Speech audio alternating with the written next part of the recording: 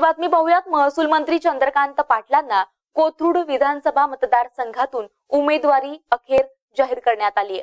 केंद्रीय नेतृत्वानं मी विधानसभा लढवावी असा निर्णय घेतलाय, त्यामुळे मी निवडणूक ताकदीनिशी लढवणार आणि कोथरूड मतदारसंघ मला परकात नाहीये, त्यामुळे विरोध होणार नाही असं चंद्रकांत दादांनी म्हटलंय। प्रसार माध्यमांशी ते बोलत होते। पाटील नेमकं काय म्हणालेत पाहूयात।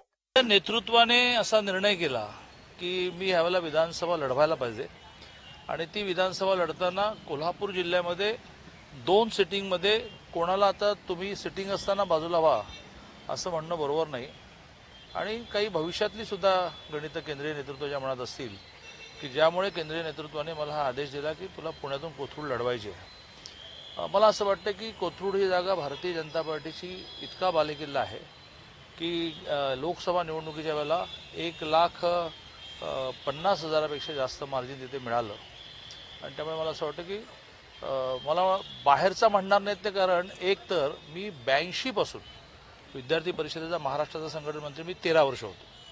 या 13 वर्षामध्ये मी पुण्यामध्ये इतक्या वेळा गेलोय आणि कोथरूड पुणे मला जितकं माहिती आहे तितकं कोणालाच माहित नाही। दुसरी गोष्ट म्हणजे मी गेली 12 वर्ष पुणे पदवीधरचाच आमदार आहे ना। पुणे, सातारा, सांगली, कोल्हापूर, सोलापूर 5 जिल्ह्यातलं केंद्र पुणे आहे आणि पुणे पदवीधरचा आमदार म्हणून तो खूप वेळा जातो, राज्याचा मंत्री म्हणून जातो, राज्याचा अध्यक्ष म्हणून जातो आणि त्यामुळे पुण्याचा पालकमंत्री आहे आणि त्यामुळे पुणेकरांना मी काय परका नाही।